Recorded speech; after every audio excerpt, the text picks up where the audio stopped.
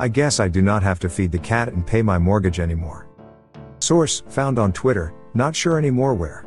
Should you hold the rights, please, grant me permission to use. I love this image. Whenever I see this image, my brain goes wide.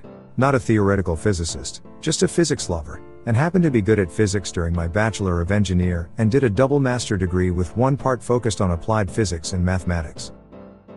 Here I am going to make some freelancer thinking. Should you be a physicist, do not hesitate to jump in and correct me.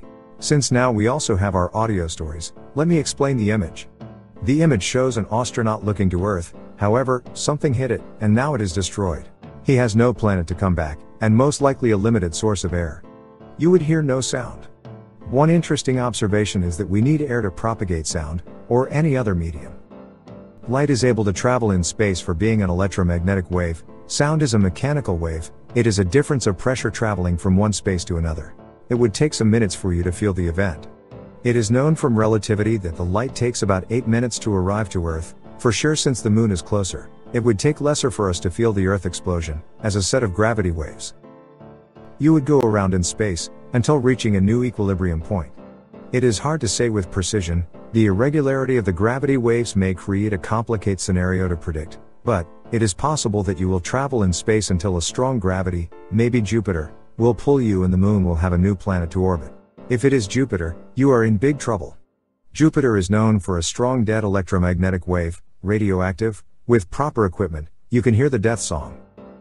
Further, it is also known to attract almost anything to it. It is a giant.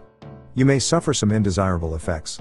Since the release may be bumpy, you may feel a set of gravity variations, since you are receiving a wave from the destruction of Earth.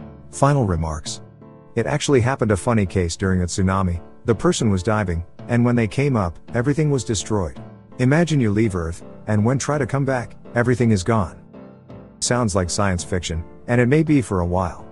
We are a huge piece of material floating on space, depending on a delicate equilibrium between planets, asteroids, and lost materials in space. A single movement could chain a cascade disequilibrium until reaching Earth. Sometimes I wonder how we are going to die, and it could be by a lost piece of material in space that happens to find Earth as its final destination. There are several theories how the moon was formed. One suggests a huge collision between old Earth and a huge planet. Of course, no theory was able to explain completely how our beautiful and charming moon was formed. They all seem to have flaws. Compared to other planets, it is different, and most planets have several moons. We happen to have one, and it is also relatively big. Like a mother with just one son, we have just one moon, beautiful and well curated. Let's keep it this way for now until we master space traveling and could create hotels in the moon.